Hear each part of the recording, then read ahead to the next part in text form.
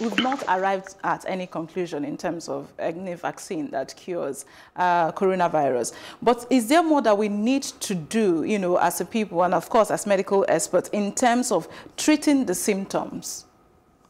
In treatment, at this stage, it's not, people have been asking, oh, tell us what they're using, and all that. This is not appropriate to do, because we know how we're very abusive in terms of use of medication. The moment you mention one particular item now that it helps, everybody will go and take it indiscriminately. Just like chloroquine was abused. Yes, in high doses and without any regulation. So it's better to regulate it at this stage.